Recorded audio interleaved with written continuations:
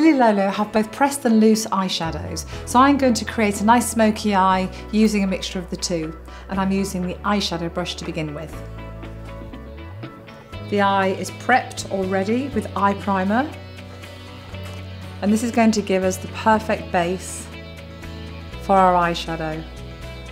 When you're creating a smoky eye, if you bring the colour, just close your eyes for me, to this point here, without being able to see it above when the eye's open, you're going to make your eyes look small. So always bring the colour just up and beyond so it peeks through. So now going on to the second eye and pressing the eyeshadow into the eye primer. I've decided I want to do a kind of khaki, kind of shimmery eye. So the colour I'm using at the moment is Ivy League, and this has a shimmery finish to it.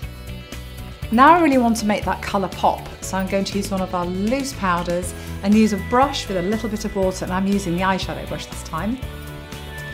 So just tap a little bit of eyeshadow into the lid. I'm using Khaki Sparkle, and I'm using the eyeshadow brush dipped in some fresh water, and then just squeeze off the excess water against the side. You don't want it too saturated, and then simply swirl it in the eyeshadow, like so. Again, I'm using the same technique of patting it onto the eye,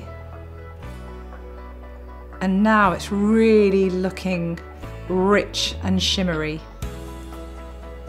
And of course, when you apply these pigments with a bit of water on the brush, they're going to be less likely to fall.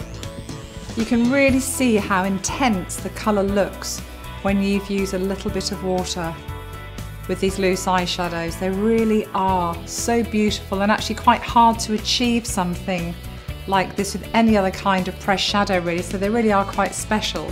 It almost gives a foiled look to the eye.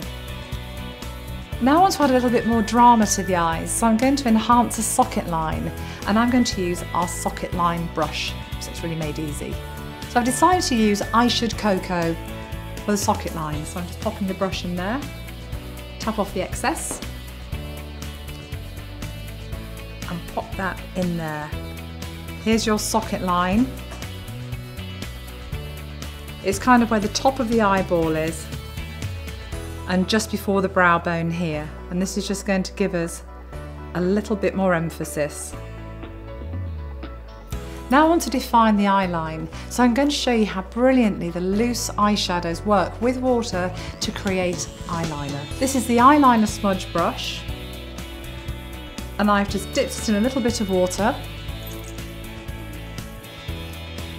It has a lovely angle on it, so it makes this job really easy.